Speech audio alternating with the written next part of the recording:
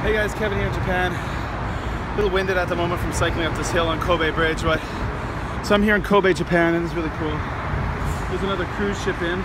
It's cruise ship season, a lot of them visit. And when these cruise ships dock here,